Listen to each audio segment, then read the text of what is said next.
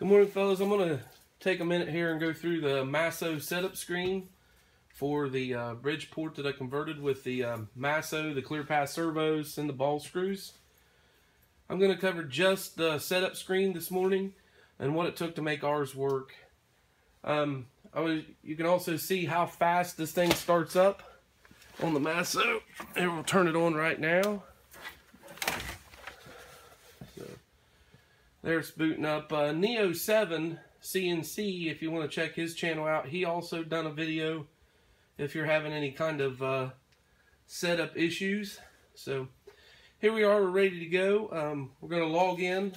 The password, the default password, is a capital HTG. That'll let you into the jog screen. And then when we get over to the setup screen, this is going to ask you to re-enter your password, and this will protects your setup so nobody can change it. You can change these passwords. I've left mine in default just because there's only 2 of us in the shop. So I'm going to go back there and reset the e-stops there real quick. Okay, now the machine is ready to be homed.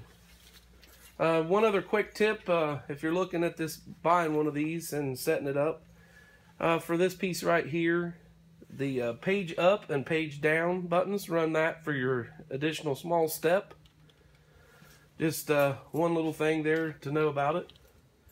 Okay, back over to the setup screen. So we had to invert all of our homing sensors right here in this section. We inverted all the homing sensors, that way they would light up when home is made. The homing direction is set to be inverted on 2 out of the 3 axes.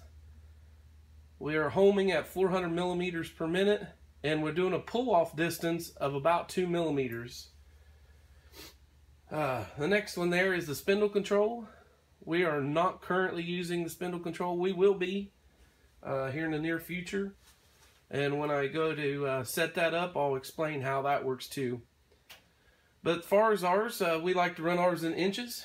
We do all of our Fusion 360 in inches, just that's what we like. The lubrication is not set up yet. I will be adding that. I'm building up my own tank and air reservoir to pressure lube the old machine. So she's a little worn out. It won't wear the rest of the way out yet. The X-axis has the 200 thousandths per revolution ball screws, it and the Y. Each of the motors are 800 pulses per revolution on the clear path servos. We're doing around 5,000 millimeters per minute, and the acceleration is 100 millimeters per second. The X-axis has 584 millimeters of travel. The Y-axis is 266 millimeters. And the Z is a little different from everything. The Z had to have an additional gearbox put in line to get enough torque to run that heavy knee up and down. The settings come out to the old crank handle was only 100 thousandths per revolution, so it had to be turned 2 times to get to 200 thousandths, and I put a 5-to-1 gearbox.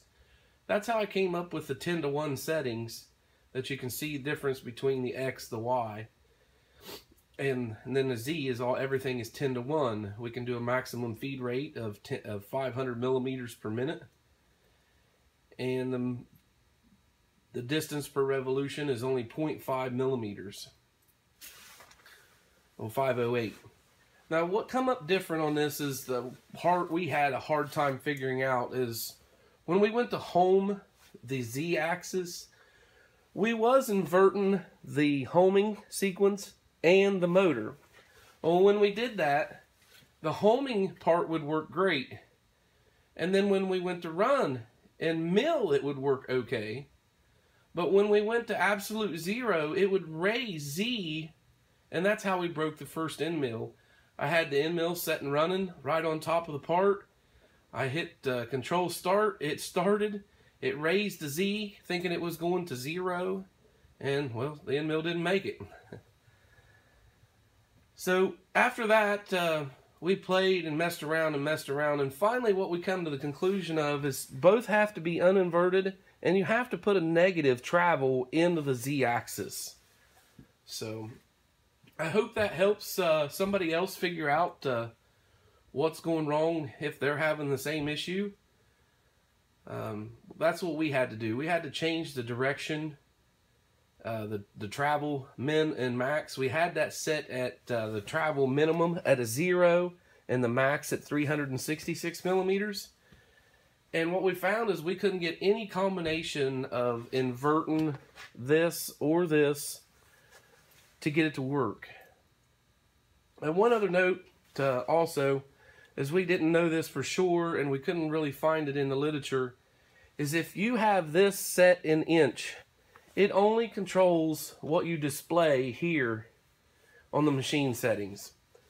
We didn't know when we changed this to inch or to millimeters if this changed and it just didn't represent the controls. If it, if the setup screen, well, we come to find out the setup screen is always in millimeters no matter what. Let's see. Well, that's about it for today. I just want to go through our quick setup screen. The ClearPath servos, they seem to be doing really well. We've changed them over to a different set of power supplies. We was having some over voltage and saturation problems, but we got rid of that. Well, if you guys got any comments or questions, please let me know. I'll be glad to help anybody with their setup. If you like the video, please subscribe.